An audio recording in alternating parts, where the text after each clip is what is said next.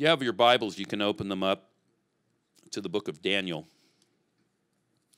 I want to talk about a topic tonight. It pertains to deliverance. It is not a well-understood topic. It is one of those topics that within the ranks of charismatic Christianity has become a bit of a shibboleth, but it's not well understood. And it's one of those things that because it's a shibboleth, people think because they say the word, they understand it. But being able to say the word does not mean you understand it. It means you can say the word. And there's a lot of things in life that are like that. They become kind of shop-worn, and they fall into common usage, but people aren't quite exactly sure what we mean by that, and as a result, we become imprecise about what we are saying and what we are not saying. And so that term that I want to talk about tonight is generational iniquity. And I want to say, before I say anything further, generational iniquity is not generational curses, although there could be generational curses. I'm not saying those don't exist. I'm saying that people have kind of fallen into saying, it's a generational curse. But labeling it doesn't mean you understand it, and it most particularly does not mean that you know how to fix it. And so I want to talk about this issue of generational iniquity to which generational curses may attach. Does that make sense? I'm letting it sink in for a moment. And if we get clearer about our language and our understanding of it, then our results get a lot better.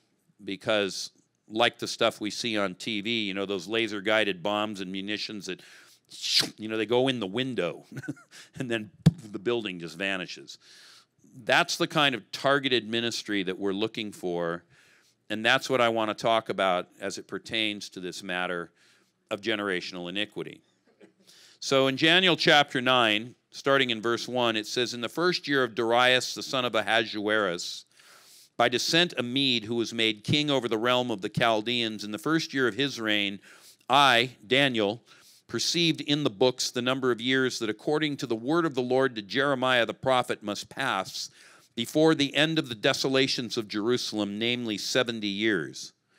And then I turned my face to the Lord God, seeking him by prayer and pleas for mercy with fasting and sackcloth and ashes." Verse 13, "As it is written in the law of Moses, all this calamity has come upon us, yet we have not entreated the favor of the Lord our God, turning from our iniquities and gaining insight by your truth." Verse 16, "O Lord, according to all your righteous acts, let your anger and your wrath turn away from your city Jerusalem, your holy hill, because for our sins and for the iniquities of our fathers, Jerusalem and your people have become a byword among all who are around us." Now, Daniel is praying, he tells us, in the first year of Darius. Very few people know what that means, but the Bible actually gives us dates of when things happen, because true prophetic experiences, prophetic words, they can be measured, they can be dated, they can be time-stamped, if you want to say it that way, but there's a specificity to them. They're not just sort of just vague, kind of rolling around stuff. Now, most people wouldn't know Darius. They may vaguely remember the name from reading the Bible, but one of the problems people often have with the Bible is the timelines are not clear because the books are out of order. Sometimes the chapters within the books are out of order. Jeremiah talks about how he gave his prophetic word to Jehoiakim the king, and while he was reading, the king took a penknife and began cutting the scroll and throwing it into the fire, which means it had to be completely rewritten. And apparently when it was reassembled from whatever notes Jeremiah had, things got out of order. It was a tense time in Jerusalem. You had this little problem called a siege going on. And so to understand, for example, the book of Jeremiah, well, you actually need to reorder some of the chapters because the way they are in the Bible isn't the way they got prophesied sequentially. Daniel has this same problem, by the way. Chapter 10 precedes chapter 9 chronologically, but in terms of the scripture itself, 9 precedes 10. And unless you know who's king before who's king, you wouldn't be able to sort that out. So, to bring some clarity here, the first year of Darius was the year 522 BC. And it says he was a Mede, but he was made king over the realm of the Chaldeans. Well, again, what's a Mede, what's a Chaldean? I have no idea, is what most people would say. The Chaldeans were the people from whom the empire of Babylon arose. And if you've read the book of Daniel, or you know any biblical history, or you went to Sunday school a long time ago when people taught these things in Sunday school, you would know that there was a time that came when in one night the kingdom of Babylon vanished. It was during the reign of Belshazzar, the son of Nebuchadnezzar, whose name most Christians do recognize. And as he was feasting and drinking from the golden vessels that had been taken out of the temple during the destruction of Jerusalem in 586 BC, a hand appeared out of thin air and wrote on the wall, "Your kingdom has been measured and found wanting and has been divided to the Medes and the Persians." And that very night, the kingdom fell because the Median Persian army burrowed under the city wall of Babylon. And while the king and his 1,000 nobles were getting drunk using the goblets out of the temple of the Lord, the hammer fell and they were all destroyed. And now the Medo-Persian Empire came to the fore. That's the backstory. Now, long before any of that happened, Daniel, as a young man with 3 of his friends and a bunch of others, had been taken away into captivity because at that time, in that earlier time, Babylon had reduced the kingdom of Judah to a vassal state, meaning they kind of owned them. They were a satellite, and Judah kind of paid them tribute, and whatever they were told to do, that's what they did.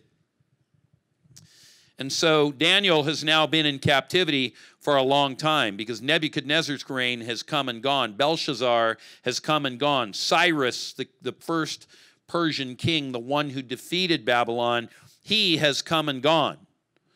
And now we're to Darius, the grandson of Cyrus, and it's the year 522. And we know that because it's in the first year of Darius' reign, Daniel got a revelation. He says he perceived in the books. There's a lot of ways to get prophetic revelation. The one people talk about the least these days is read the Bible.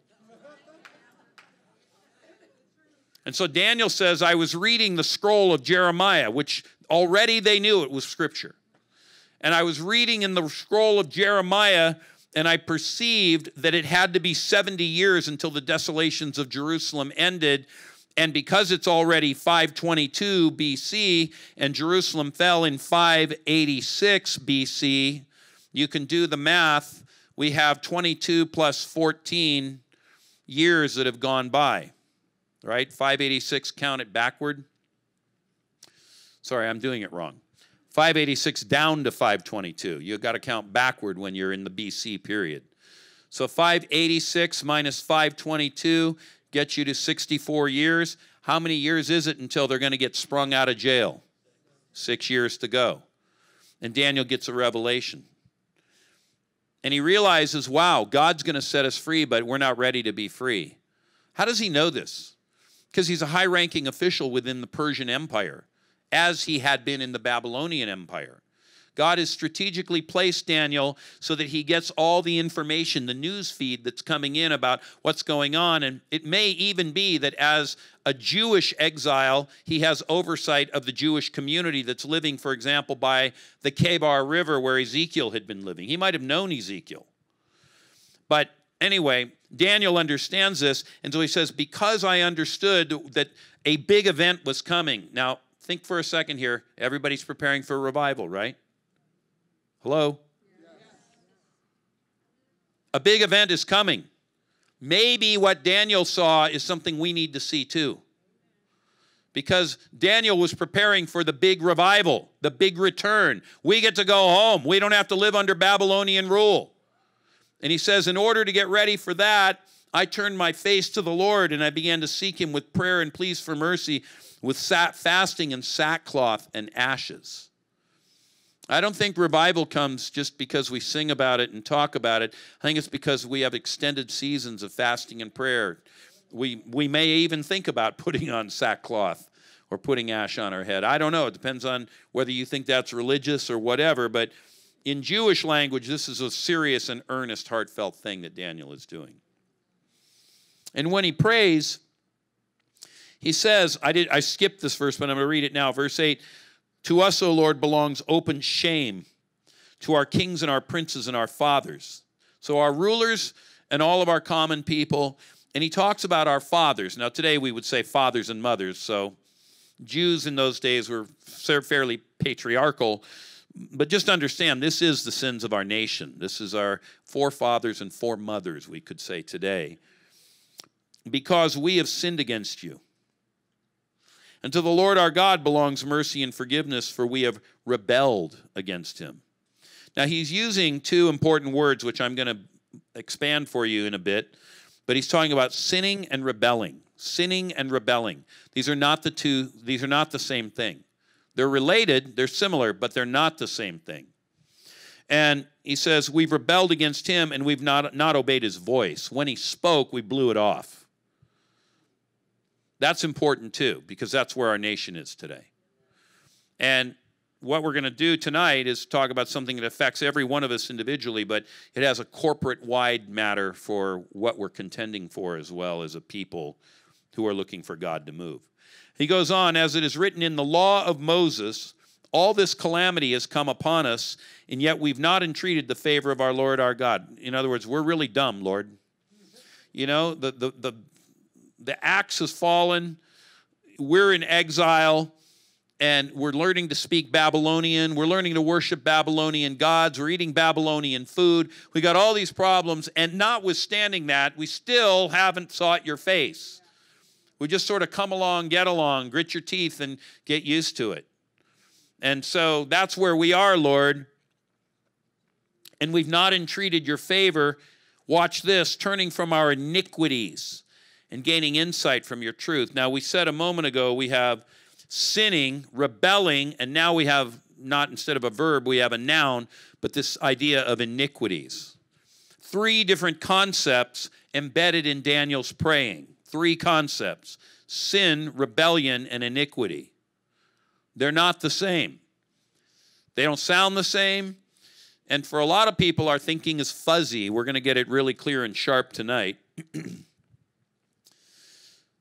And so he goes on and he says in verse 16, according to all your righteous acts, let your anger and your wrath turn away from your city, Jerusalem. I don't know what you're going to do with that verse, just that piece of it, if you think God is always in a good mood. I mean, I do get the idea very clearly that when we are in Christ, there is no condemnation, and we are now on the favor side of God, and he loves us, and he desires to bless and extend us. But what happens when, like the people of Israel, we have sin, rebellion, and iniquity, which are not all the same thing, and I'll take them all apart in a minute, but when we have those things in our lives that directly interfere with the blessing of God? And then we say God's in a good mood, and he's kind of going, I love you, but you're out of compliance with the way I would have you to live. I know this is a hard thing to hear because so many people have heard that other one that, you know, nothing. I mean, there are some people out there teaching that after you're saved, you can't even sin. Really? 1 John 1:9, if we confess our sins, written to Christians, by the way, he is faithful and just to forgive us all unrighteousness. What do we need that verse for if you can't even sin after you've been born again? So you can see that our thinking has become fuzzy and unclear, in part because we are not biblically sound and grounded on these very important concepts. He says, let your anger and your wrath turn away from your city, Jerusalem. What's he praying towards? The restoration of the holy city, which was destroyed in 586, and we're 66 years downrange from that, 64, and he's waiting now for 6 years later. He knows what's going to come. I don't know, maybe he prayed for 6 years, but he's praying into the thing that God has shown him out of the book of Jeremiah, and he's saying, oh God, there is wrath against the city of Jerusalem. By the way, the one that it says God places his favor on Jerusalem, and yet God has this issue to contend with a city that had been filled with violence and iniquity. He calls it your holy hill. Why? Because our sins, wait a minute, how is this going to be our sins? We've been in captivity for 64 years. None of these people in Babylon, a lot of them were born in Babylon. They've never even seen Jerusalem. If they're old like Daniel, they were there as a youth, but they haven't seen it in a long time because of our sins and for the iniquities of our fathers. You see the linkage here that he's building. We'll talk about it more in a minute. Jerusalem and your people have become a byword among all who are around us. People look at us and they go, you're the people of God. Who would want to be one of the people of God? There's no blessing on that. Look at you. You're all in bondage. You're all living in Babylon, or now Persia. It's awesome. If that's what it is, I don't want anything about it. And so the people of God in this era of Daniel's praying have become, as he says, a byword, a laughing stock. What are you going to do with that? Well, Daniel prays this prayer, and it's 522 BC, and there's something of what Daniel prays that releases something, we could say in the heavens. I believe in that kind of thing, but there's a very concrete, tangible result on the earth. Turn with me to the book of Haggai, chapter 1. In the second year of Darius. When did Daniel pray? Anybody? First year of Darius. Something's about to happen in the second year of Darius. How much time's gone by? About a year. And he tells us in exactly when it happens. On the 6th month, which is 1 Elul on the Hebrew calendar. It's basically the boundary between August and September. And it's the year 520 BC now. I know I said 522 before, but you know how years work. It doesn't, December 25 to December 25 is exactly 1 year. But if you extend a little bit more, suddenly you're in January, and it's still the second year after the first December 25. Are you with me? Okay. So it's actually 520 BC when this happens. In the 6th month, on the first day of the month, guess what happens? The word of the Lord comes to Haggai the prophet. Daniel prays, and more than 1,000 miles away, it's like, this is the terrain of the Holy Land, or the Middle East. Daniel's over here in Susa, in the citadel, the capital of the Persian Empire. He prays, his prayers ascend, they bank shot off of heaven, and they descend on Jerusalem, and wham, the word of the Lord comes to Haggai the prophet, and Haggai says, and by the way, we'll just unpack that a bit, comes to Haggai the prophet, to who? Zerubbabel, the son of Shealtiel. Who is that? He's the secular governor. Might be the governor. Think of your governor. Yeah. He's the one who has the political power, and also to Joshua, the son of Jehozadak. Who's that one? He's the high priest. So God lights up the government and the church system at the same time while Daniel the slave is praying this prayer, and the word of the Lord comes, thus says the Lord of hosts. These people say the time has not yet come to rebuild the house of the Lord. And when they say that, then the word of the Lord comes again. Is it a time for you yourselves to dwell in your paneled houses while this house of mine lies in ruins? Now therefore, thus says the Lord of hosts, consider your ways. You've sown much and harvested little. You eat, but never have enough. You drink, but never have your fill.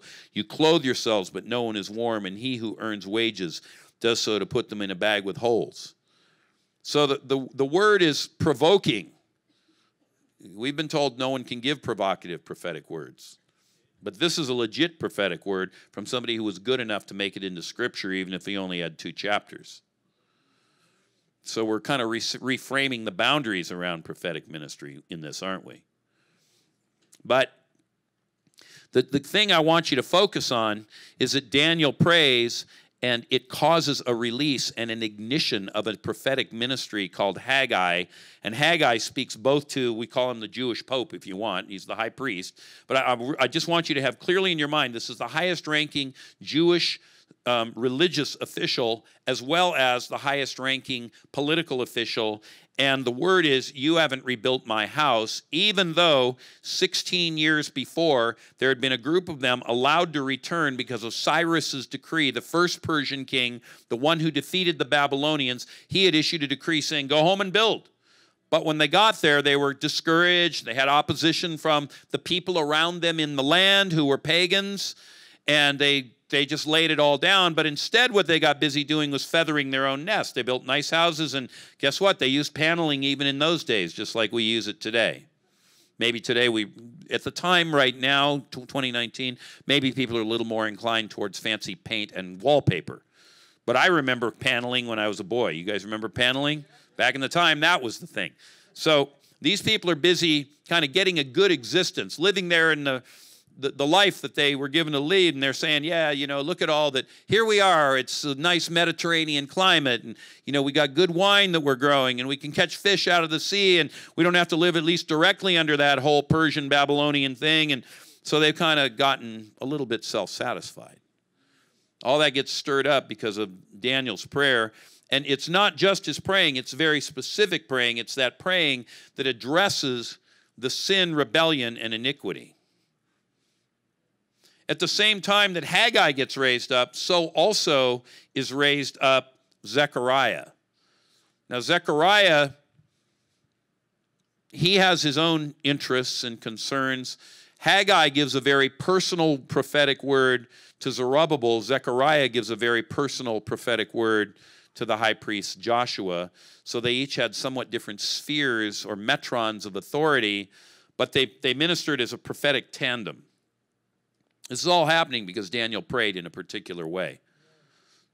So I'm showing you, before I tell you what I really want to tell you, why this matters. I'm showing you the why. Because I want you to care a lot, and I want you to get after this with a great hunger. Because we can live the same way. These things were written down as examples for us, upon whom the ends of the ages have come. All right, let's go back now. So Daniel prays this way. You saw the effect of his prayers. Now let's go back a little further in the Old Testament, and let's look first at the book of Ezra, and we're going to look at the book of Ezra chapter 9. Now Ezra comes along approximately in this same era that all this is going on.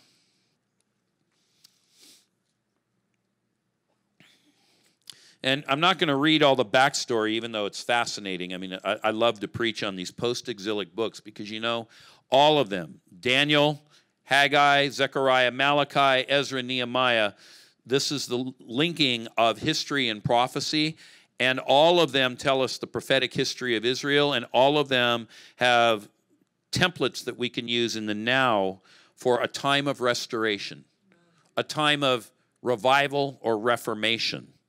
And these books are rich and thick with all of that. But unfortunately today we don't preach these books, and so I think we don't really have clarity around the template. But okay, Ezra comes back a little bit after all of the events that we've described, and Ezra is a direct lineal descendant of the high priest. In fact, early in the book it gives his genealogy. It goes straight back to Aaron, and as it's laying it out, it says, this Ezra came back to Jerusalem, lest there be any doubt which one we mean. And when Ezra gets to the Holy Land, one of the things he finds is that things are not in order among the people. Not only had they built paneled houses, not only were they enjoying the fine Mediterranean climate, getting suntans and enjoying, the wine and the seafood and all that, but as it turns out, they had intermarried with foreign women. I mean, everybody knows an accent is something that pulls at the heartstrings. And this is true for men and women. That's why, it's always dangerous to send your young person to Europe on a vacation. They might fall in love with someone named Jacques or Jacqueline. Why did God not want them to intermarry with these foreign peoples? Because they were pagans. And they worshiped other gods. And the Lord knew that if they did it, they would end up likely going after those other gods rather than lose peace in the home. Because very few people, when the chips are down, will put God ahead of their human relationships. So God just said, don't marry any of them. And Ezra comes back, and it says that the people had, here, I'll just read it. In Ezra 9:1, after these things had been done, the officials approached me and they said, the people of Israel and the priests and the Levites, the religious leaders themselves, have not separated themselves from the peoples of the lands with their abominations, meaning their idols and particularly their sexual practices. From the Canaanites, the Hittites, the Perizzites, the Jebusites, the Ammonites, the Moabites, the Egyptians, and the Amorites. For they have taken some of their daughters to be wives for themselves and for their sons, so that the holy race has mixed itself with the peoples of the lands. And in this, the faithlessness of the hand of the officials and the chief men has been foremost. In fact, we find out later on that none other than Joshua the high priest has allowed his son to marry into this, and there have been children born of that. What's that going to do? Dilute the high priestly line and cause compromise within pure and undefiled Jewish religion. This is what's happening in America with Christianity. Most of the mainline churches in America today are, I think, beyond repair. It's not that God doesn't love them, but if I started telling you the things that are going on in the mainstream churches in America, that's actually why God is raising up new river stream churches like this one, because those other ones are so bad. And it's all this intermingling with all these foreign gods. But I get off my topic and we'll never get to the real stuff. I better shut up and keep going. So as soon as I heard this, I tore my garment and my cloak, and I pulled hair from my head and beard, and I sat down appalled. And here's how he prayed, verse 6, "Oh my God, I am ashamed, and I blush to lift my face to you, my God, for our iniquities," there's that word again, "have risen higher than our heads, and our guilt has mounted up to the heavens. From the days of our fathers to this day we have been in great guilt, and for our iniquities we, our kings, and our priests have been given into the hand of the kings of the lands, to the sword, to captivity, and to plundering, and to utter shame as it is today.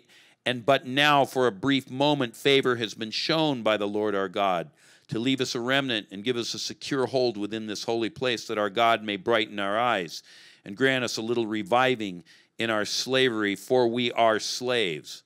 This is the church today. We live in captivity and bondage. We are held by the hand of the enemy.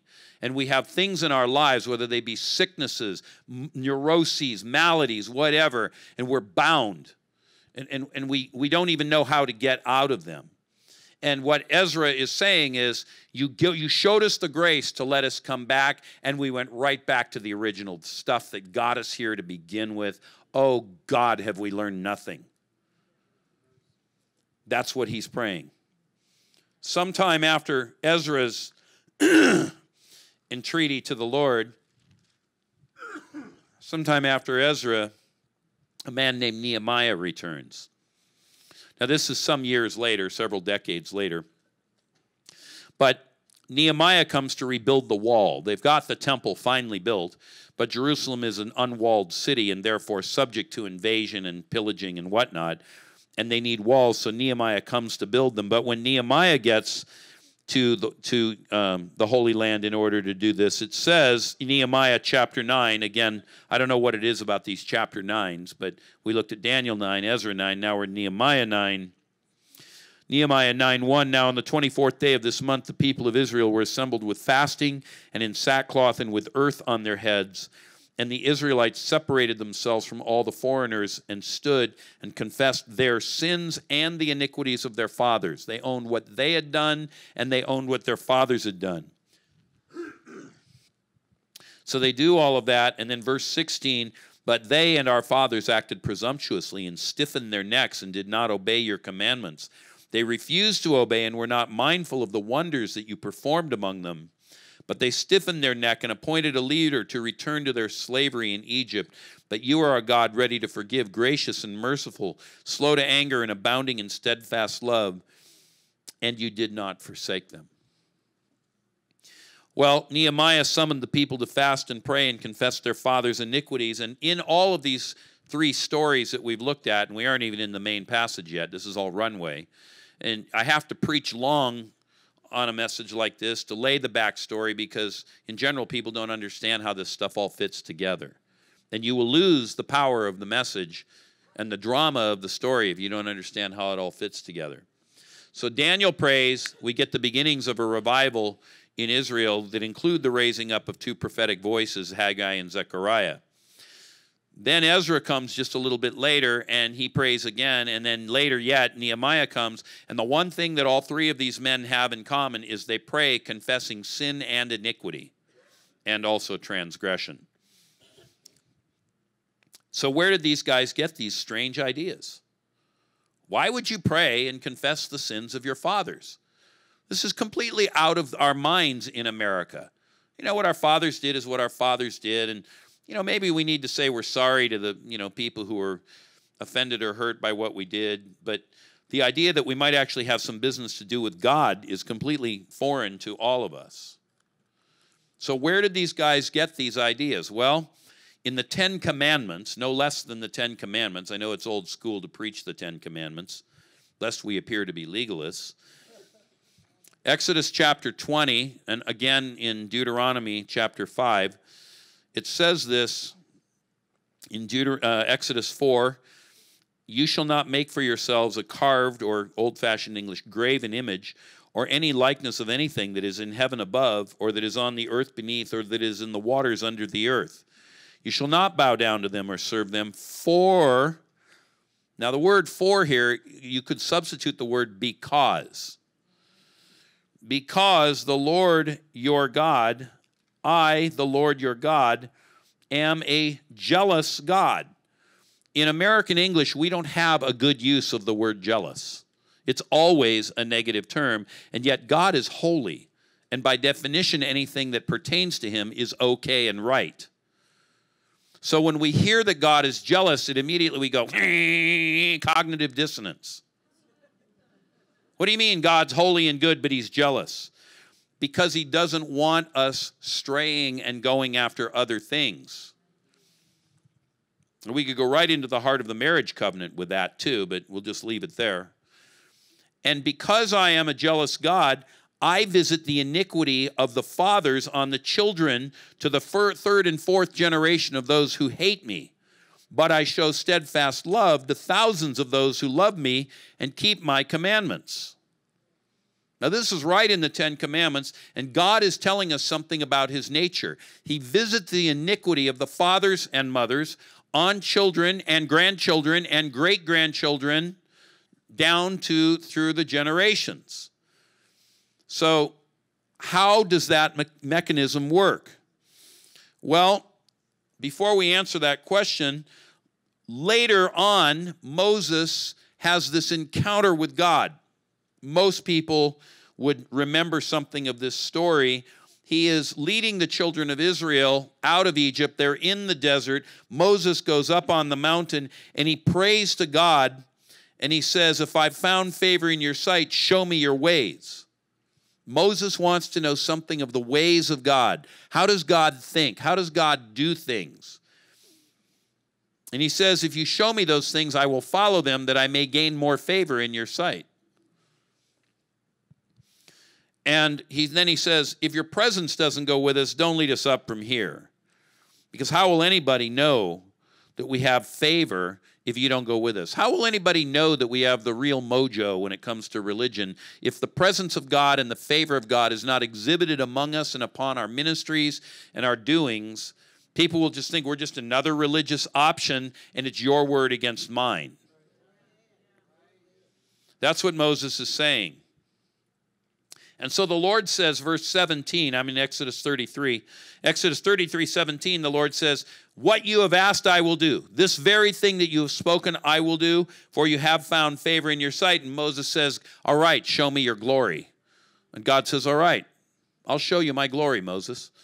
I will cause all of my goodness to pass before you, and I will proclaim before you my name. That's how you're going to see my glory. You will see my goodness, and you will hear me myself proclaim my name. That's what I'm going to do to answer your prayer to see my glory. Right?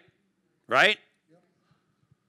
And so for chapter 34, Moses goes up on the mountain. God hides him in the cleft of the rock. He says, I'm going to put my hand over you because you cannot see my face and live. But as I pass by, you will see my back, and I will proclaim my name in front of you, and you will see my glory. Now watch this. This is deep revelation. And by the way, the rabbis agree with it. I love it. It's good Jewish exegesis as well as Christian exegesis. Verse 6, the Lord passed before him and proclaimed his name. Here it is, the name of God.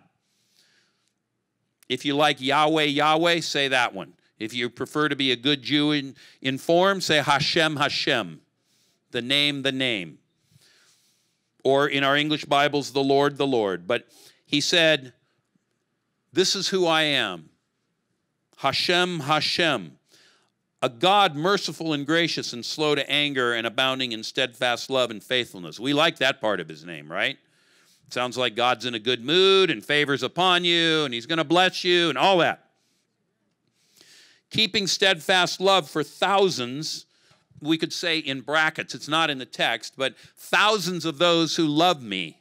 It's the same language that we saw in the 10 Commandments. To 1,000 generations, God will be faithful to those who walk with him and keep his ways.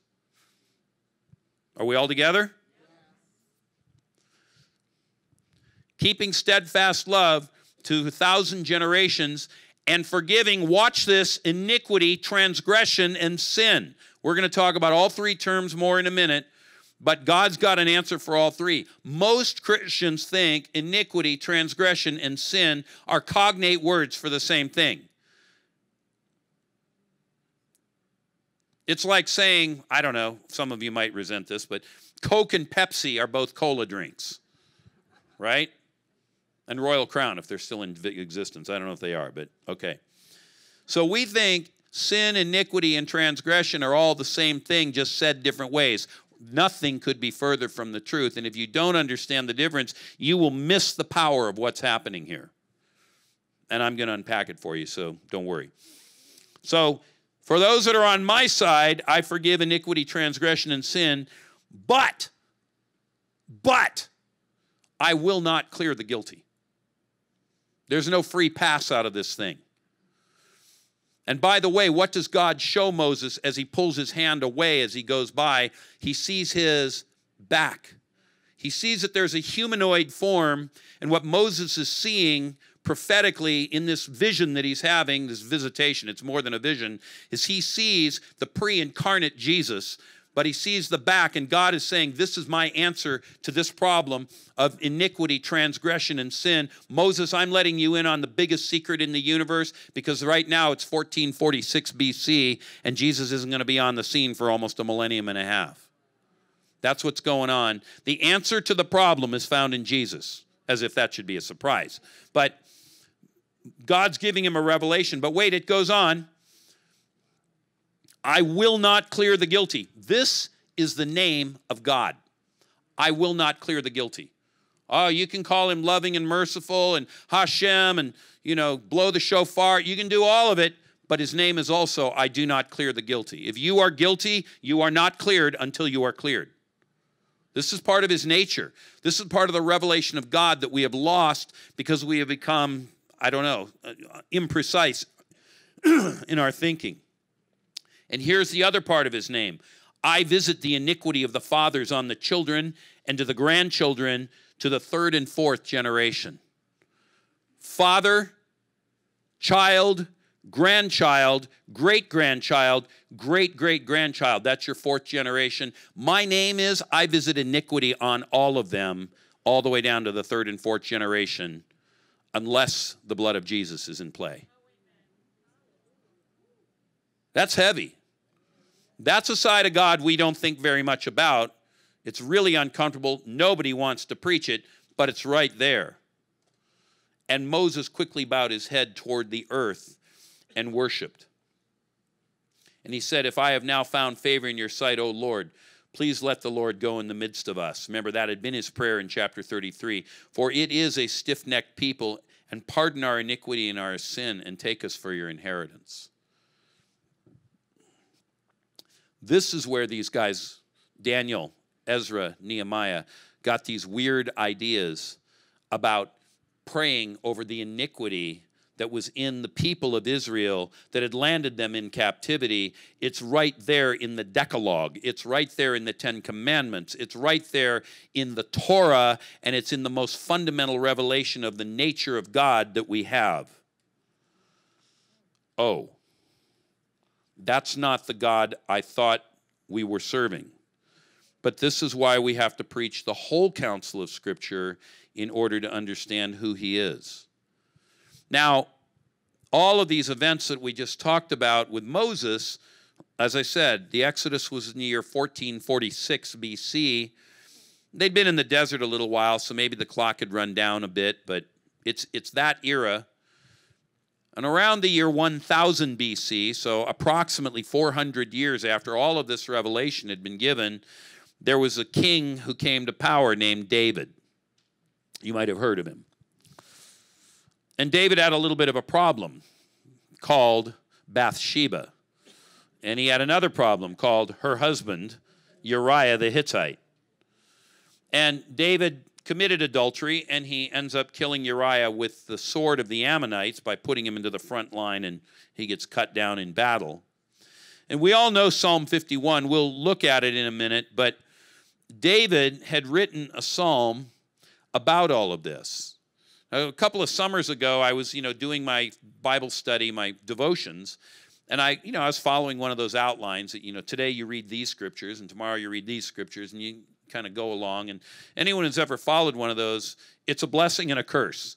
It's a blessing because it keeps you going, and you have a systematic way of reading the Bible. And I've read through the Bible, all of it, about 52 times. And I've read parts of it 400 or 500 times, depends on which parts we're talking about. So I know the Bible fairly well. But I'm following this plan, so each year I'd use a different one.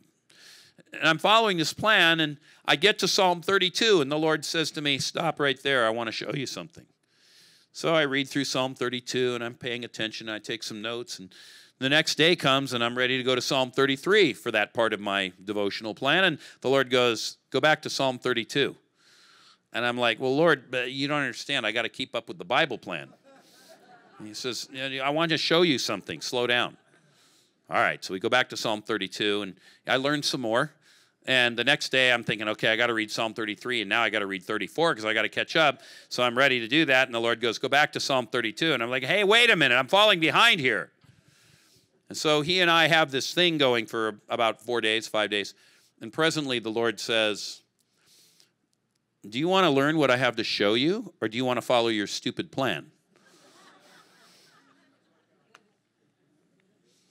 So I put the plan aside, and for 6 weeks, God took me through Psalm 32. So I read the Jewish commentaries. I read it in Hebrew.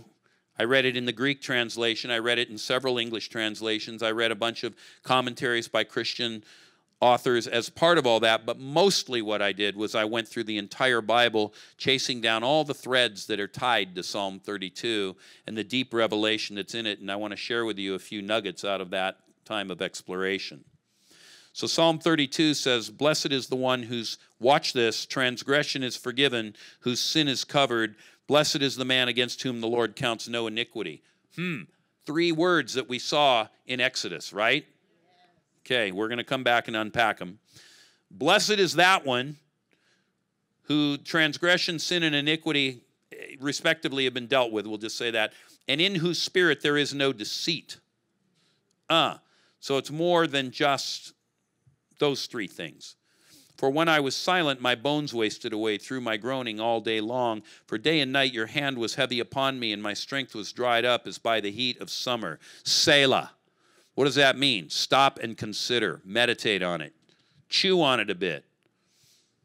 So I actually had 2 whole days where I just meditated on verses 3 and 4. When I kept silent, my bones wasted away. Osteoarthritis, anybody?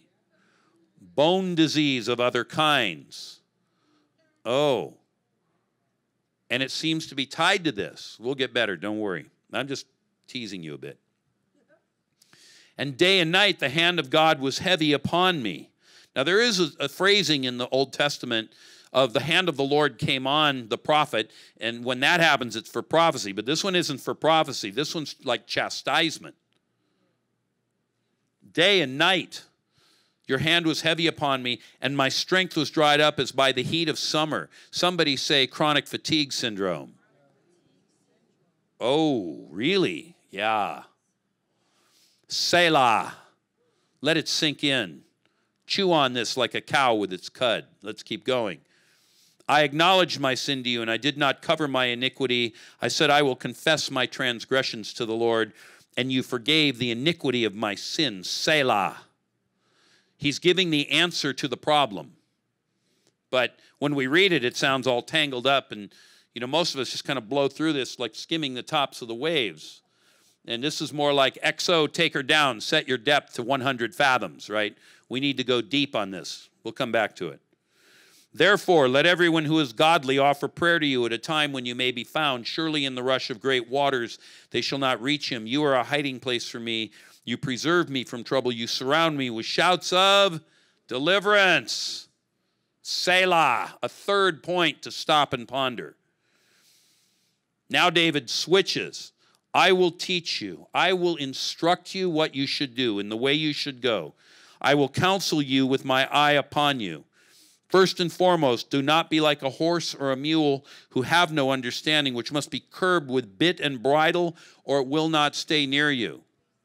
Now, if you've ever worked with mules and horses, they can be kind of ornery. And the only way to make them heed is you put that bit in their mouth, and you pull on it, and it hurts, so they'll begrudgingly go with it. David says, don't fight this one. Yield to it. Lean into it. Embrace what I am telling you, because I am telling you truth. Many are the sorrows of the wicked, but steadfast love surrounds the one who trusts in the Lord. Be glad in the Lord and rejoice, O righteous. Shout for joy, all you upright in heart. That's the end of the psalm. So in Hebrew, this is really fun. In verse 1, it's talking about transgression. Blessed is the one whose transgression is forgiven. The word in Hebrew is pesha, and it says whose transgression is forgiven. The Hebrew word is nasa. It rhymes in Hebrew. It doesn't work in English, but pesha nasa. You hear it? Pesha nasa. It's designed to be something you can kind of feel the linkage, and it's almost like it's like when you're skiing and you're slaloming down the hill. Transgression and forgiven. Now, this word pesha, which is translated transgression, means revolt or rebellion. You might remember I was highlighting that when we were back in the Daniel, Ezra, Nehemiah time. Revolt, rebellion, offense, falling away, breaking away, apostasy. But the key point here is transgression is the willful offense against the ways of God, knowing you're doing wrong or choosing not to do the right you should do, and you know darn well what you're doing. This is what David did when he slept with Bathsheba and then killed Uriah. That is pesha. It's transgression. It's revolt and rebellion. And it goes on in Christian circles too. Well, I knew I shouldn't have done that. Stole from my employer, slept with my girlfriend, you name it, whatever it is. But it's wrong, and you know it's wrong. Or there's something you should be doing. God's spoken to you about it, and you said, well, it's not that big of a deal. In God's eyes, it is. Are we all together? I know this is a little bit of a longer message, but I just don't know how to say all this without making this thorough. We okay? Okay. What's the answer to it? Nasa, to lift up and carry away, and to support forgiveness. That's what the word nasa means. You know where it says, surely he has borne our griefs and carried our sorrows? In Isaiah 53, he nasad, same word. So there's something of that when transgression is present, it needs to be lifted up and carried away and set aside, if you want to say it that way. Then the next thing he says, whose sin is covered. Again, we have a little bit of poetry here. The word is chata, and it means the statutes of God. And the way you deal with it is you cover it, or kaka. So chata, chaka. If you don't speak Hebrew, it doesn't mean much. And no, this isn't kaka like your kids like to talk about. So in this one, this word sin, it's not the same as transgression. Transgression is the knowing violation of what God commands, or the knowing omission of what God has told you to do. This one, this sin, this is a violation of divine law, and it's offense and culpability, but it has to do with things that you didn't actually know that they were wrong at the time you did them. But they're still wrong. Many years ago, when I was in John Wimber's church, my wife and I had a home group, and one night we got a phone call. no one had cell phones in these days, or we would have had a text. But we got this phone call from this couple that was in our home group, and we knew they were getting friendly, and it looked like a romance was budding, and they wanted to come over and talk to us, and we figured they were going to come and tell us they wanted to get married and, you know, all that. So they show up, and they're looking really, like, down and kind of sheepish and bummed out. So we said, well, what's wrong? And they said, well, you know, we're in love, and we think we want to get married. Yeah, well, so, you know, we started making out, and I thought, I know where this is going. And they said, but, you know, we stopped. And I thought, oh, good. They said, and we decided to look up in the Bible to see if it was okay to have sex. And we couldn't find anywhere that said you couldn't do it, so we went ahead and did it. But as soon as we did it, we felt really grieved in our hearts. I said, didn't you read the verses about fornication and adultery? Oh, is that what those words mean? Ah, ha, ha, you didn't know. But you see, your heart bore witness within you anyway. And so on this one, many times people do things they do not know are wrong. Remember my story last night of the woman eating the meat in Taiwan? She didn't know it was wrong. After all, the church said it was okay. Still didn't make it okay. Are you following me? So now we're in a different category. One is knowing, one is unknowing. Let's keep going. He says, blessed is the man or woman against whom the Lord counts no iniquity. Now here it doesn't rhyme. The word is avon. And he says the Lord doesn't count it against him or doesn't impute it against him. The word in Hebrew is yachasab. It doesn't sound like avon, so the poetry is breaking down on this one. But iniquity here means perversity or depravity. It means bentness or twistedness or bowedness or pervertedness. But it's the idea of an arrow's shaft. And if an arrow, nowadays we make arrows out of aluminum. But if you had an arrow's shaft in the old days, you made them out of trees, and you looked long and hard to find good tree wood that would be straight. This is one of the reasons, by the way, in the Middle Ages, the English could not be conquered, because yew trees grew wild in the English countryside, and yew makes the best bows, and it comes out straight when you make arrow shafts. So they became the most feared archers in Europe because their arrows would fly farther and hit harder because of the yew. But if you have a crooked arrow and you put it in the bow and you fire it, it goes this way. And the problem with iniquity is when it's in your bloodline, it will cause you to be corrupted and bent. And the good that you want to do, you cannot do because it pulls you off of center and you find yourself fighting this thing and you go, why am I not able to get free of this thing? Yeah. And so David says, blessed is the man or woman against whom the Lord does not count their iniquity and in whose spirit is no deceit. So we have three problems as human beings, and all of these pertain to deliverance because demons like to attach to sin or transgression or iniquity. And sometimes when we're trying to drive them out of people, they don't seem to come out. We've kind of covered the waterfront of every single thing we can think about, and lo and behold, there's iniquity going on that hasn't been dealt with, and the demons will happily attach to iniquity as well as to the sin and transgression that you yourself may be guilty of. How do you get iniquity? Your father's and mother's sins become your iniquity. They pass in the bloodline. This is exactly what happens with the sin of Adam and Eve, who ate the fruit of the tree, and it passed into all of the generations of Adam, is what it says in Romans. And we have a similar problem. Your mother and father or grandmother and grandfather may well have been involved in something, whether or not they knew it was wrong, and now it's been passed into the blood, and without ever knowing it, you inherited it, and now it's become a bondage in you. See how that works? So David is talking about this threefold cord that is not quickly broken, to quote another scripture. But he gives the remedy. The good news is this doesn't have to be all bad. We just got to diagnose clearly before we solve the problem. So here's his answer. Part one is found in, so hold on. So when I kept silent, my bones wasted away, and we talked about that through my groaning all day long.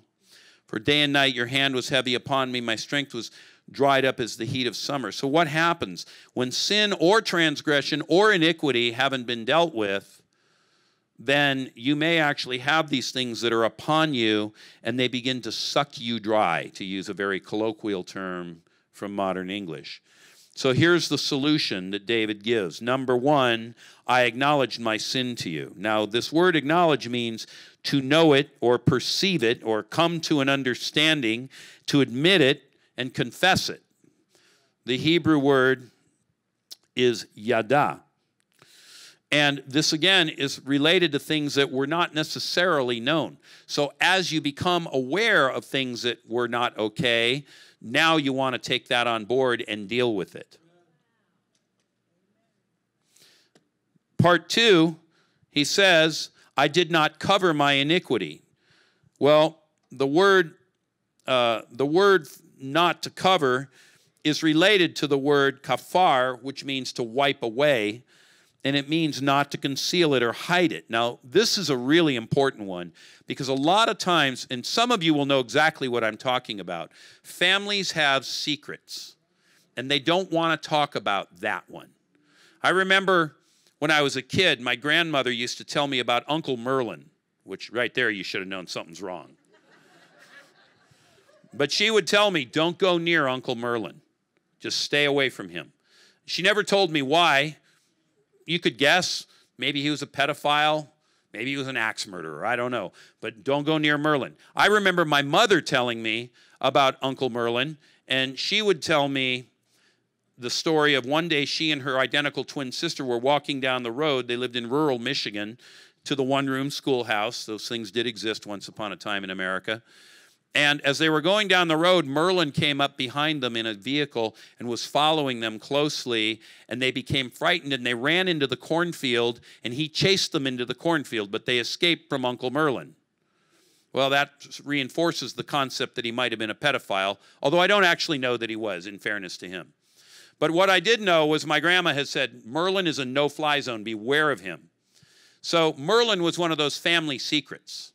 And I never did fully find out what the secret was.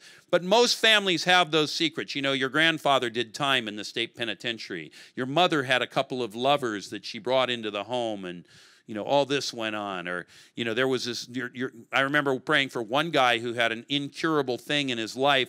No one could figure it out. And he told me, you know, my grandfather ran a still during Prohibition, and he killed an internal revenuer. And I said, there's blood guilt on your house, and we have to clear the blood guilt. And as soon as we did, bang, he got healed of this thing that he'd had for years. Because it was iniquity in his blood that had been, in that case, the transgression of his grandfather. See how that works when you get the language clear? Are we all together? Some of you look shocked. Some of you look angry. Some of you are just confused. Are we all good? Okay, let's keep going. We've got to end this sometime. And then David says, I'm not going to cover my iniquity. So when it comes to that, one of the things you have to do is pull the skeletons out of the closet.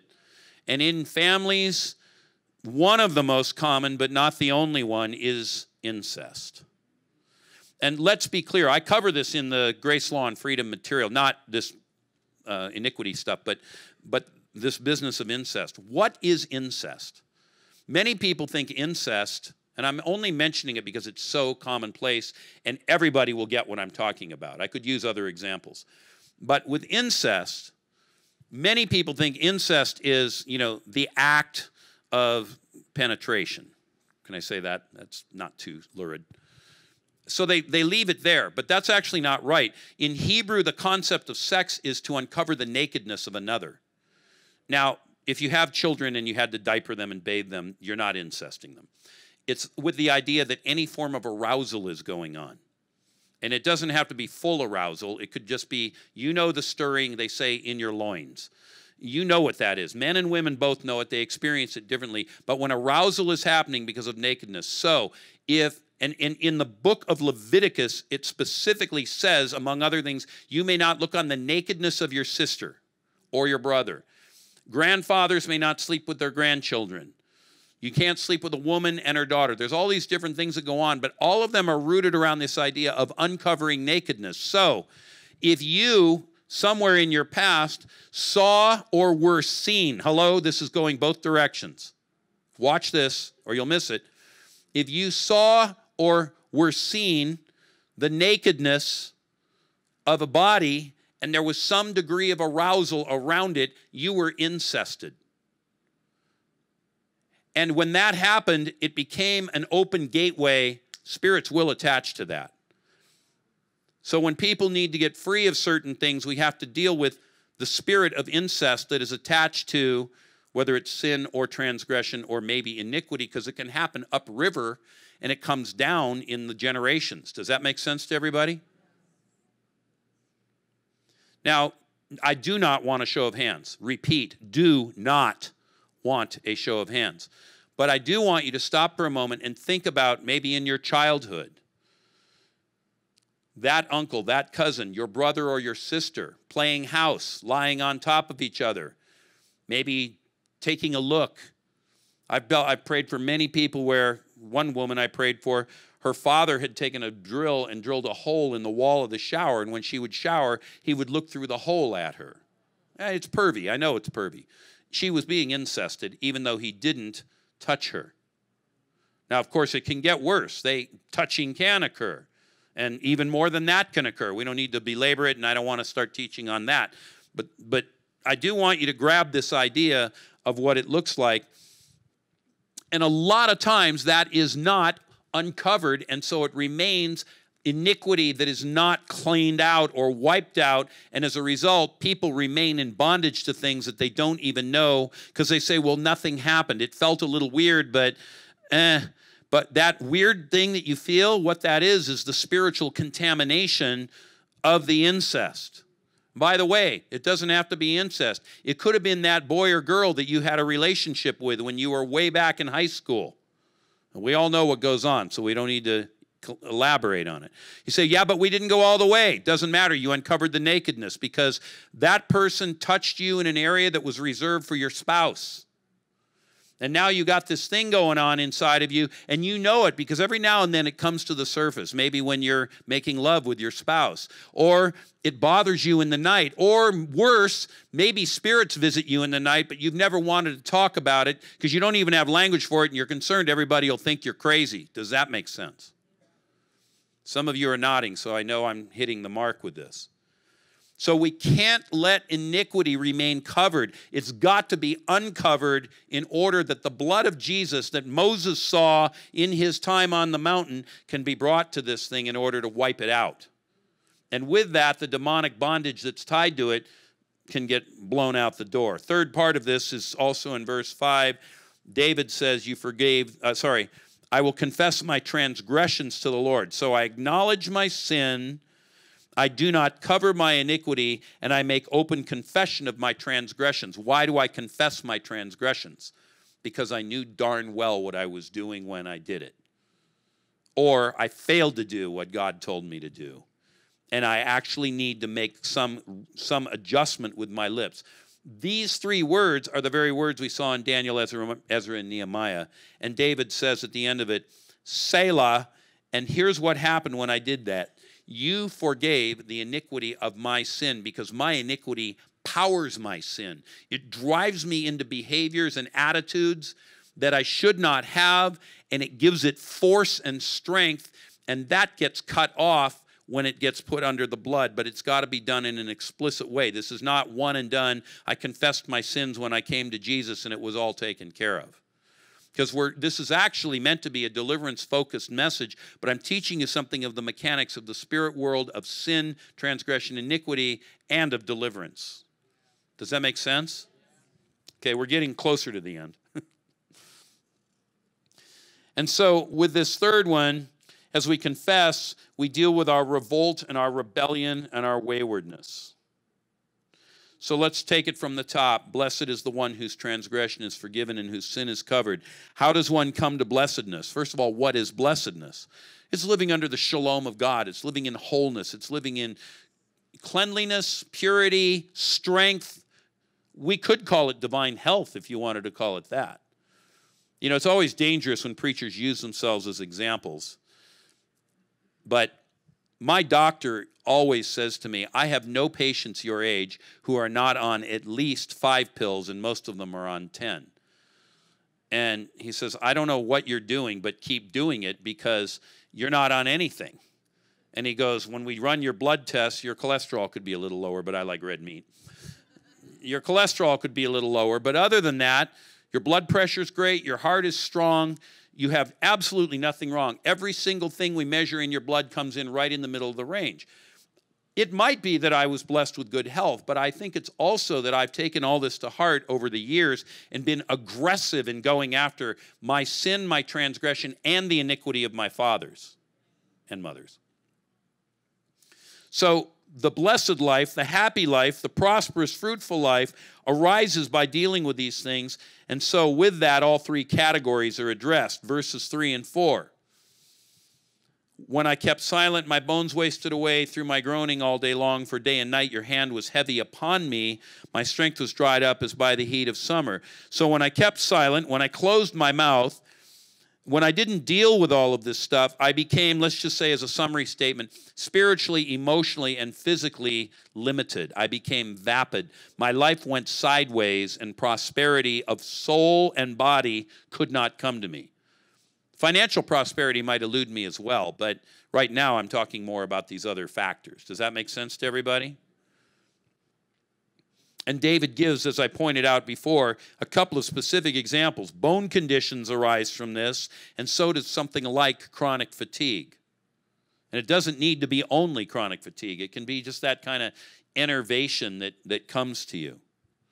Then he goes on and he says, in verses 5 and 6, I acknowledged my sin to you. I did not cover my iniquity. I said, I will confess my transgressions to the Lord, and you forgave the iniquity of my sin. You disemboweled my iniquity. You robbed it of its power.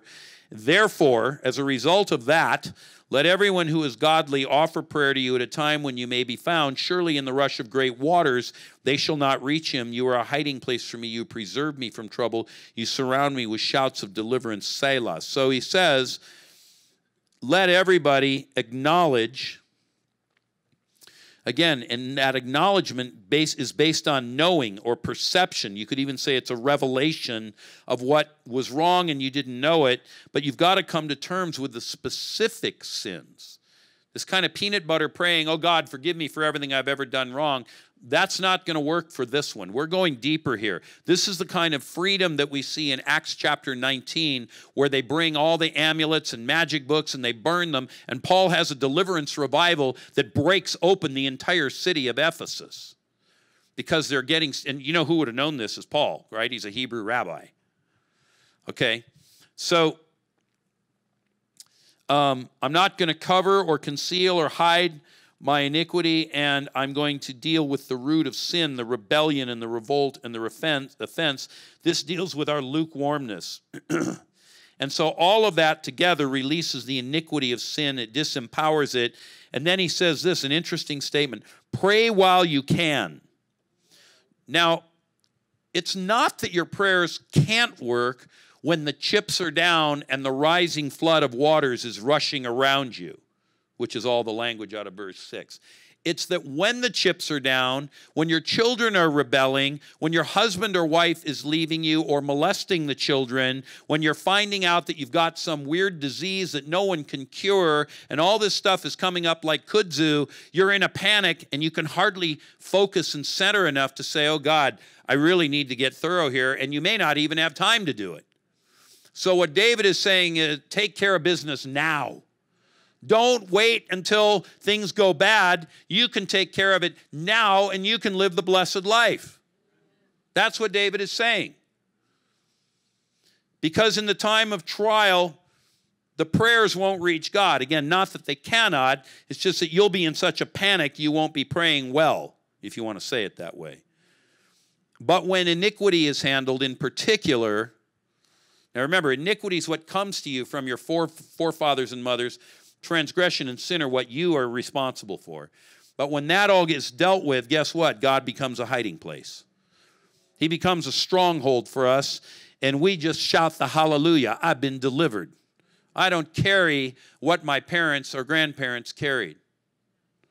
I remember I've done a lot of ministry to Freemasonry through the years, a lot of it. In fact, when I was here for ISDM, we had a ministry time over Freemasonry, and there was at least 100 people that got up, and man, it just went off. And I'd done a lot of this ministry, and I would looked at my own life. I mean, I'm very proactive about this. I'm not telling you anything I haven't done for me. And I every time I would go, God, I know there has to be Freemasonry in my line. Because I knew what the indicators were, and I'm like, it's got to be there. But I talked to both sides of my family, everybody that was alive. I said, is there any Freemasonry? No Freemasons in our family? Nope, no one in our family is a Freemason. Nope, we would never do that stuff. And I'm like, I'm telling you, it's got to be there. But I couldn't figure it out. And I just kept it before the Lord in prayer. And I kept saying, Lord, I'm sure it's got to be there. Please forgive my ancestors for doing this. I don't know where it is, but it's got to be somewhere. Well, around a year ago, 2 years ago, I went over to my aunt's house, and she gives me this book, and it was written by a cousin I've never met. And you know how people give you a book, and you just kind of flip through a couple pages just to see, how's it written? Are the chapter titles interesting? Do I want to read this book? And so I'm reading through, it's the history of my family. And I just flip open to this page, and right there in the middle of the right page, it says, my great-great-grandfather, that's Gen 4, my great-great-grandfather gave a silver trowel to the mayor of New York, and it was used to lay the foundation of one of the major monument buildings on 9th Street in New York City, and that building stands to this day. And the silver trowel is on exhibit in the New York Historical Society. Now, I know a lot about Freemasonry, and as soon as I saw that, I went, contact, range to target, 1.2 kilometers, target acquisition, fire. Why? Because at the highest levels of Freemasonry, beyond the 33rd degree, Freemasons give silver trowels one to another. And I went, there it is. If you're serious about this, God will uncover things that cannot be uncovered because he will know that you really want to go after it in a time when you're at peace. And so you know what I did? I thought, I'm going to check this out. So I went over to the New York Historical Society, paid the fee to get in, and I went around, looked at the exhibits. They were interesting, but I was looking for one specific thing, and I found the case, and there was a silver trowel. And when I saw it, Masonic symbols all over it. And I'm like, that's it. Well, Annette Hauk, the blonde woman that's on our team and is in back praying for people right now, she was one of the people that was with me. I took a small team with me, and I said, right here, right now, we're going after this thing. So they prayed for me, and I did a little bit of manifesting in the New York Historical Society, but I got delivered of my Freemasonry. It had been there all along. And by the way, let that be a lesson to all of you. Some people say, I can't minister to this until I'm free of it. Sure you can, but your confidence may be lower. I didn't actually know I had it. I just suspected it strongly, so I just kept dealing with Freemasonry left and right. But I wanted to be sure that I was sure, so I called a friend overseas who does a lot of work with Freemasonry, and I got another round of prayer with him and my daughter, and then things started to shift in my world that hadn't been shifting. I was living overall a pretty good life, pretty blessed life, but things got even better because the curse of the Freemasons on me was broken, because that iniquity that had been lying there quietly in the root had been dealt with. Does that make sense? Okay, now we're getting a lot closer to the end. So pray while you can. Do it now. Now is the day of salvation. Then it goes on, it says, I will instruct you and teach you in the way you should go. And I talked about this bit of how horses and mules can be a little bit ornery and strong of will. But it says God commits to lead us and counsel us as the apple of his eye. But he does want willing vessels. So if there's something of this that is, something in you is rising up going, I don't like this. This is bondage. I don't want to deal with that stuff. And I already confessed it all. If you got that going on, there's a problem. We just want people to be willing to address the things that God wants addressed. Then David goes on, he says this, verse 10, many are the sorrows of the wicked. Now, again, we think of wicked, we hear it, and we go, yeah, those are bad people. They're wicked. Okay, but that's shallow. What is the wicked? A wicked person is a person who is trapped in their iniquity. Iniquity is running in their bloodline, and they haven't addressed it, and it causes that bentness in them. And those who walk bent are by definition wicked, and consequently the saved can be among the wicked, which is a counterintuitive outcome.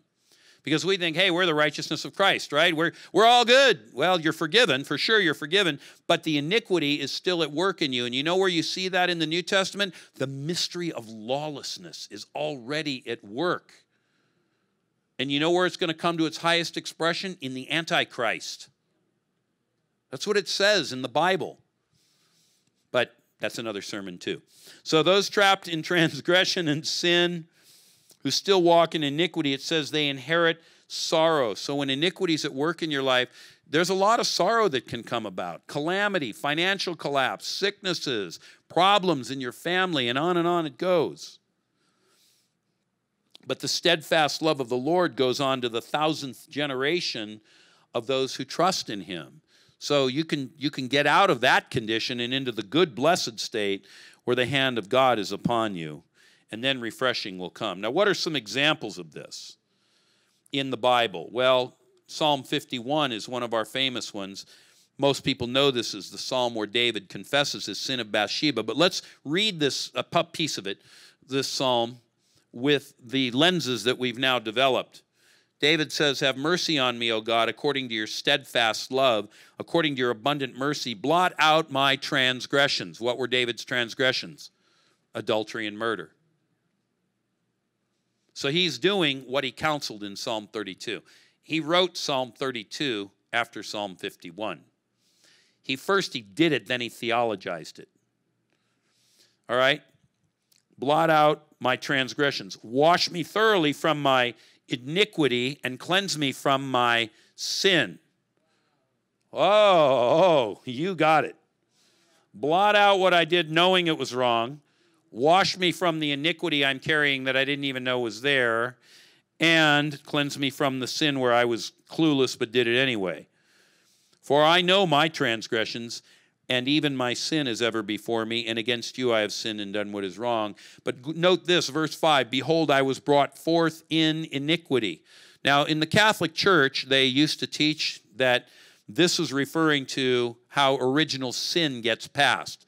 They used to say the very act of a man and woman coming together was itself wrong, and in the moment of joy, that was the moment where sin passed from the parents to the child.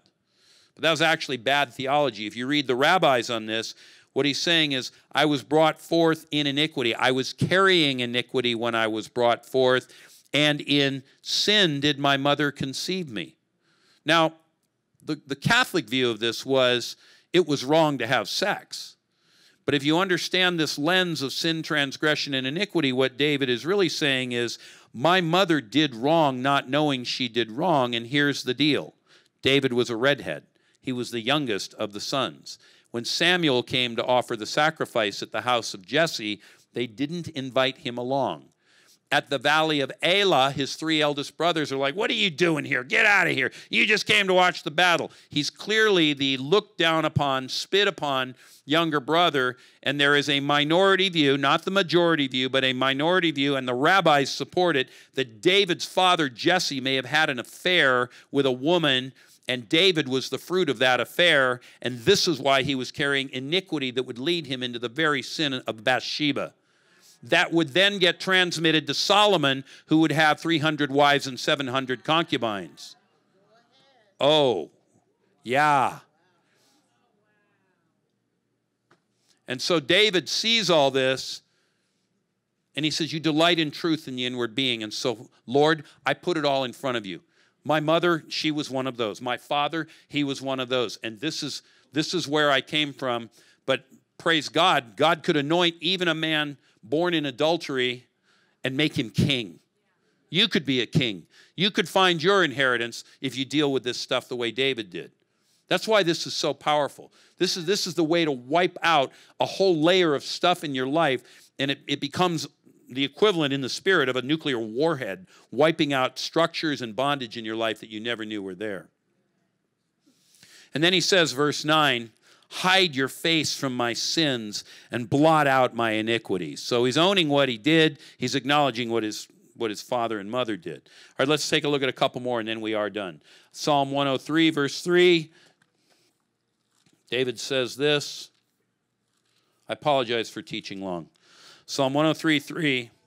Bless the Lord, O my soul, and all that is within me. Bless his holy name. Bless the Lord, O my soul, and forget not all his benefits. Number 1, he forgives your iniquities, and therefore he heals your diseases. The ones that are stuck to your iniquity, that wouldn't go away. When the iniquity is cleared, the diseases have nothing to hold on to, because this one is not a therapeuo healing. It is a yaomai healing, like I taught last night. Wow, bless the Lord. He forgives my iniquity, and I find breakthrough in areas that I couldn't find breakthrough. How about this one? Psalm 107. It says this, verse 17, some were fools through their transgressions, their sinful ways, and because of their iniquities they suffered affliction. Affliction is a word that refers to spirits that cause sickness and illness. We look at that in normal American theological speak, and we say, well, they did wrong, and this is what happened. No, this is that word iniquity. They didn't do anything about it. It just came to them. But there is also this problem with their transgression. So you're not getting off the hook here. We're just correctly targeting which is what. They loathe any kind of food. Somebody say food allergies. Where do they come from? Transgression and iniquity. What are two of the most common sources of that? Somebody went to the temple in India or Thailand when they were on vacation. They transgressed on holy ground. Not holy the way we think holy, but dedicated ground to that God. And suddenly they were afflicted in their stomach. Food became loathsome to them. Yeah, because we're not to go in the temples of foreign gods. It says it in the New Testament as well as the Old. Well, but I was just a tourist. I didn't know. Okay, you didn't know. Change it from transgression to sin, but you still got a problem, right? So they may have been involved in a foreign god. They did yoga, and they're having problems with their back now. Why? Because they were worshiping a foreign god when they were doing yoga. Oh, really? Yeah, it's a thing. My parents or grandparents or great-grandparents were Freemasons, and they worshiped the foreign god that is over Freemasonry. And that passed into their bloodline, which became your iniquity, and you're carrying it, and something activated. You had a trigger event, and suddenly that iniquity went active, and suddenly you've got gluten intolerance, or chocolate, or soybeans, or wheat, or just fill it in. Why do you think America is exploding with food allergies right now? Because 2 generations ago, pretty much everybody, they may not have been very devout, but they didn't worship gods other than the Lord. Now everybody's like, yeah, worship what you want. I'm a Wiccan, I'm into yoga a little bit, and I go down to the Buddhist temple, and I do my meditation thing, and, I decided to take a look at Reiki, and all of these are foreign gods. You are trafficking in foreign gods. You know what it says in the Bible? If you worship the Lord, your bread bowl will be blessed, but if you worship other gods, it will not be. What's your bread bowl? It's that which feeds you, and suddenly you got food allergies. Remember what I told you about the woman in Taiwan last night? What was she doing? Eating meat sacrificed to idols? She was not blessed. Her food was troublesome to her. So they loathed any kind of food, and they drew near to the gates of death. Sometimes this stuff looks more like irritable bowel syndrome. And they cried to the Lord in their trouble, and he delivered them from their distress. Here's what he did. He sent out his word, and Yaomai healed them and delivered them from their destruction. But how did it happen? Transgression and iniquity that were not dealt with. Clear it out, and you're going to see a lot of people getting healed. Does this make sense? Now, I have seen many hundreds and thousands of people all over the world getting free of food allergies and other conditions when we start dealing with this, and it's right there in the Word of God. But if you don't have the right lenses on it, you'll just think sin and iniquity are the same thing, and you just gloss over it. Does this make sense? Okay, just about done. Isaiah 53. This is the passage on the atonement itself. It deals with Jesus, and it's foreshadowing what would happen with his life. Verse 4, Isaiah 53:4, surely he has borne our griefs and carried our sorrows. Well, that deals with the inner healing component of his ministry. We aren't talking about that tonight, so I won't say much more except that grief and sorrow can be healed. He was pierced for our transgressions, and he was crushed for our iniquities. These are the two words we just looked at in Psalm 107.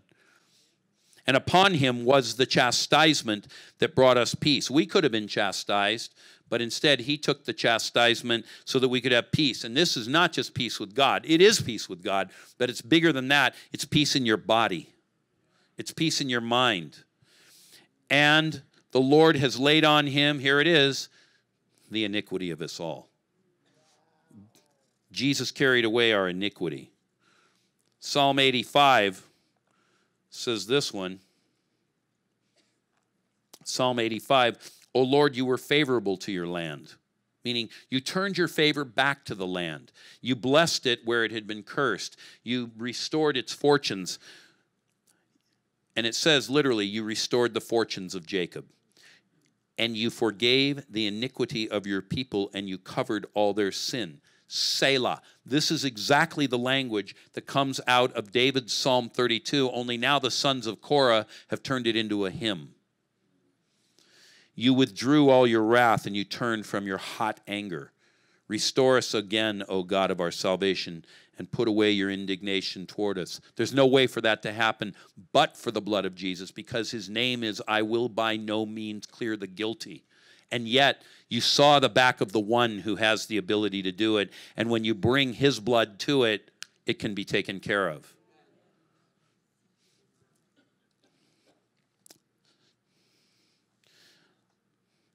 Now, sometimes people say, where is this in the New Testament?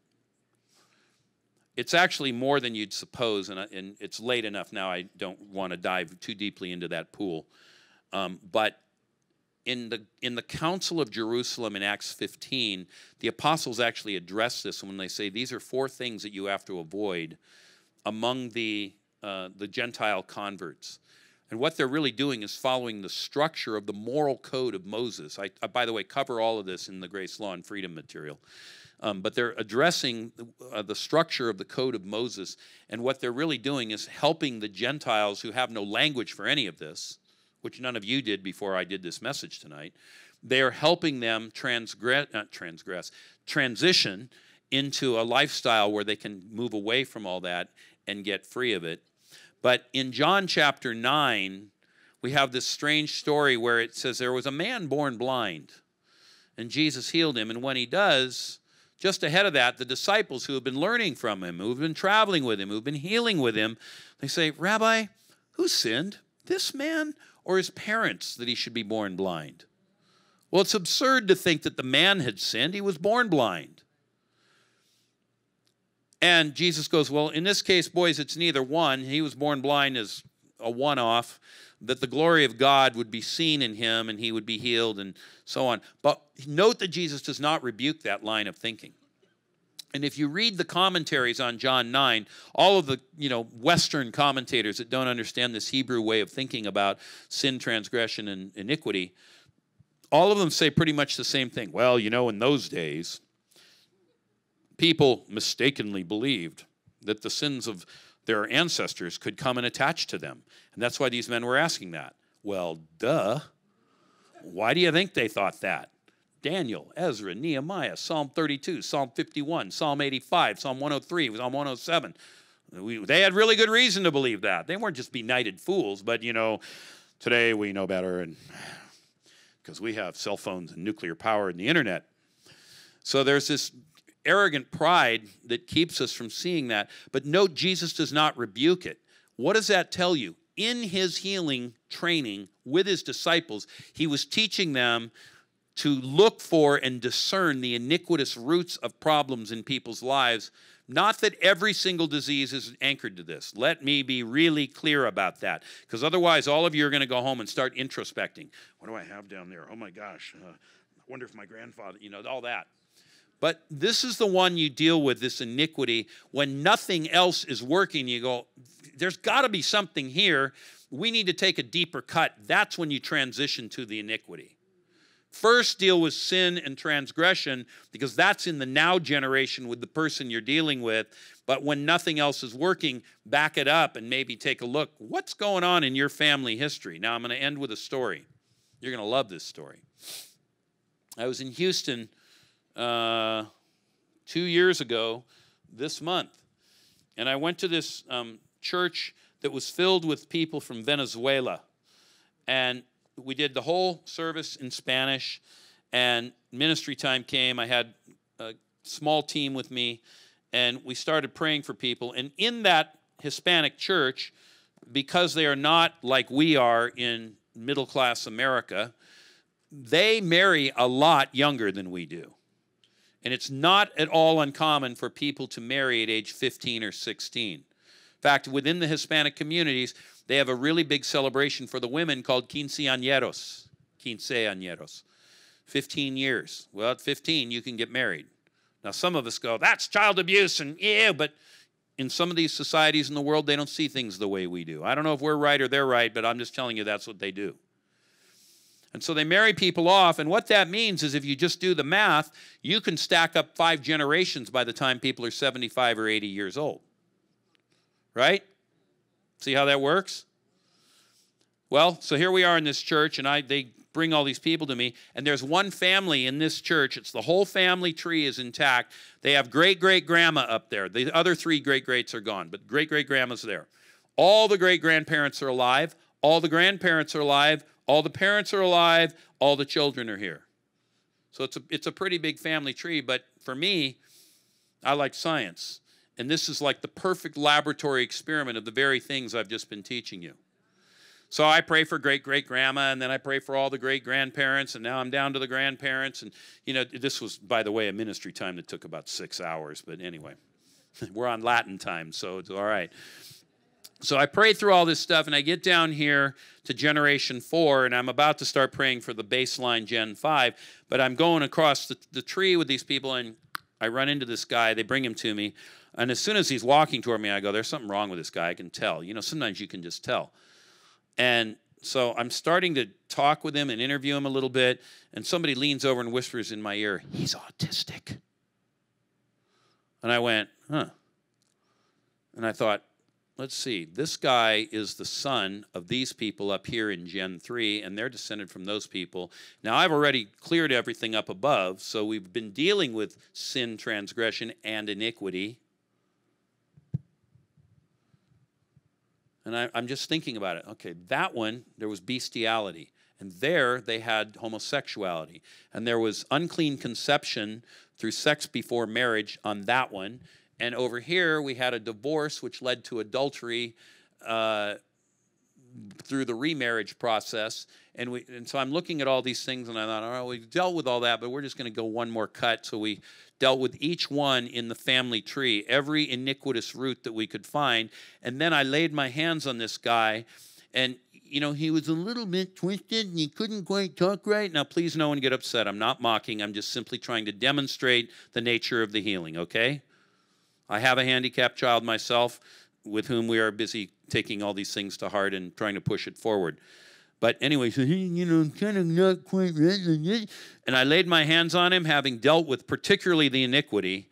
And as I did, all of a sudden his face just sort of straightened out and his voice became normal and he was done.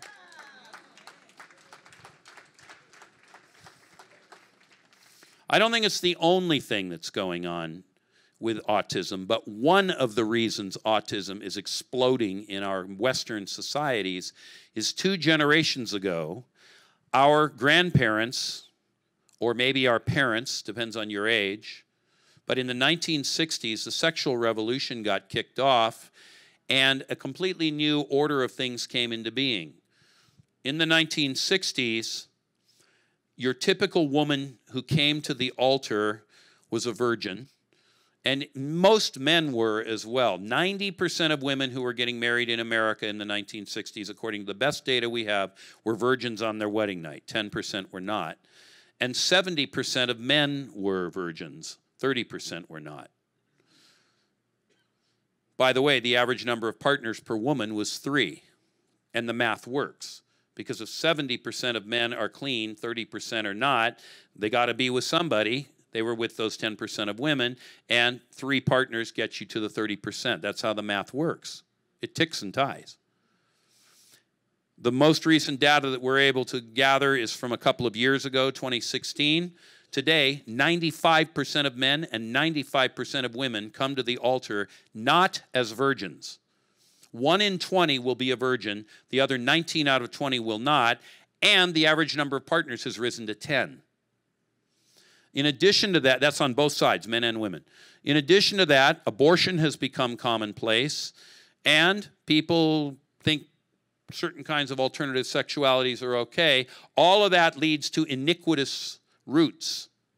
Well, we're reaping all that now from what started 2 generations back, but what we did without knowing it was when we overthrew, I'll say 1,500 years, but maybe it's closer to 1,800 years, of Christian morality, of what marriage is, we brought something upon the whole of Western civilization, and with that, we are destroying ourselves, and autism is one, not only, but one of the fruits that has arisen because of all this iniquity that's been released into the generations, and it's growing like kudzu in America today.